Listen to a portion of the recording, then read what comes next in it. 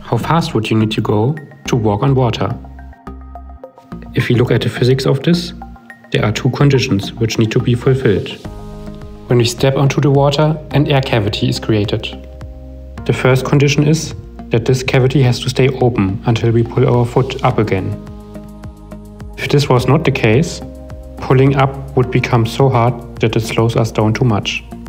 The second condition is that the thrust from the step has to be high enough to support our body weight.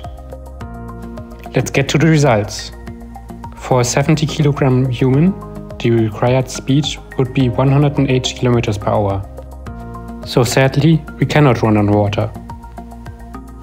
But there is something we can do. If you use fins to increase the area of your feet, you don't have to go as fast.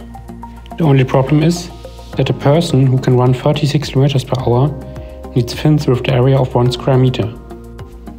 The last thing we can do to make it work is to lower gravity. If you run 36 km per hour on the moon, the fins only need to have an area of 0.1 square meter. Then you will be able to walk on water. Thank you for watching and please subscribe.